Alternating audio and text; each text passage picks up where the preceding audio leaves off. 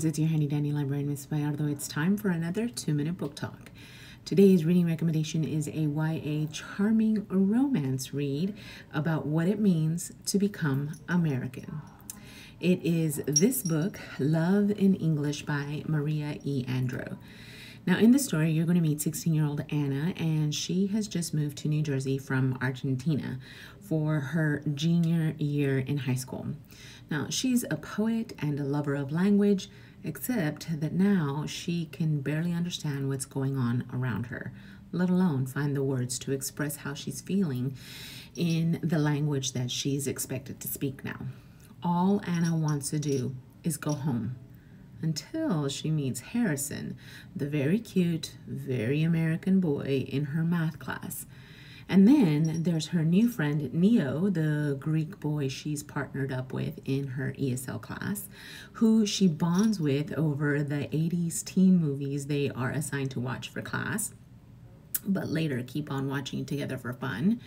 And then there's also Altagracia, her artistic and Instagram fabulous friend, who thankfully is fluent in Spanish and able to help her settle into American high school.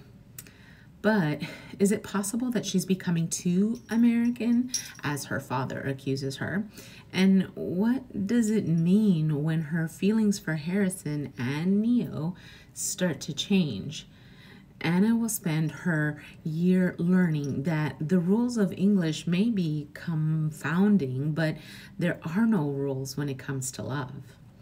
So if you can relate to living in between two cultures, or if you want to read about what that is like for others around you, then this is definitely a book that you want to read and you want to put it on your to-read list. Once again, that is Love in English by Maria E. Andrew.